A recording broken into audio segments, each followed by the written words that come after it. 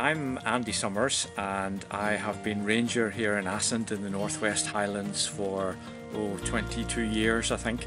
I'm also the senior ranger for North Highlands for High Life Highland.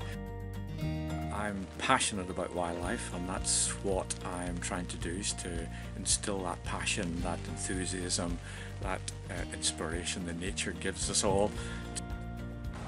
I love walking along the strand line because you never know what you're going to find. And look, just here we find, which looks like a wee papery mass of, we don't know what.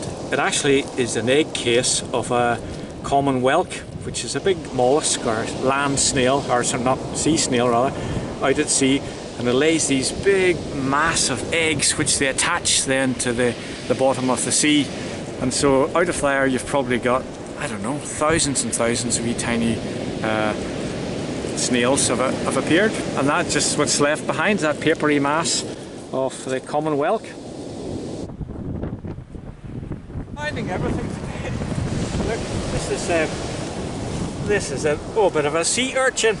Their mouth is at the bottom here, and they have 5 teeth which come out, and the 5 teeth then scrape the seaweed and they take it back into their mouth, and that's how they feed. They can walk along the bottom. One thing that likes to eat them is otters, starfish as well. So occasionally you get just the remains. This is really just the exoskeleton of a sea urchin. So here we've got tracks, a very recent tracks of an otter has been coming down into the sea. They're very easy to tell the tracks because they've got 5 toes rather than the dog, so they've got 4 toes. The otter, this part of the world, will feed along the sea line looking for butterfish and anything they can find, and then they go back up and they'll need fresh water to clean themselves.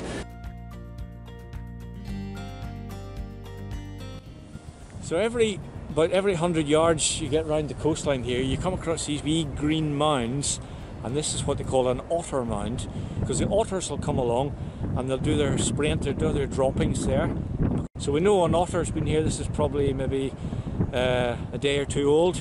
An otter has been passed here, and they use these sprint posts to signal to each other, to communicate with each other who's been there. It's packed with information. If only we were an otter we could read that. One of my special places because you can see these lazy beds really well. They're actually probably made sort of 1850 sort of time. Far from being lazy, there was a lot of work went into this because they're trying to make the soil deeper so they can plant potatoes or different crops.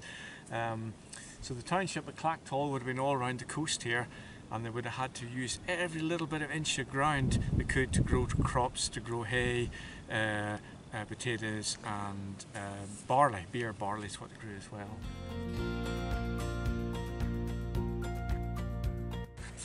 So a lot of people think in the sandstone, because it's so old, there's no fossils, but actually there is fossils, and it's fossil algae. It's called stromatolites, and this is one of the best places to see these stromatolites.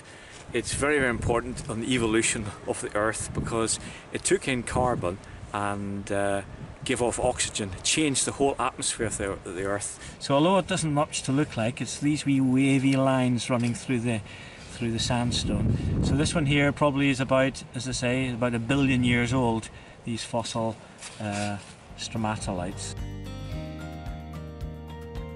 The Ranger Service works under the operation of the charity High Life Highland. We rely on donations for our events and things like that. So if you're coming up to the Highlands and want to get involved in a guided walk or with the Ranger Service, please consider giving a donation to our work, and it'll go back to helping the wildlife in this area.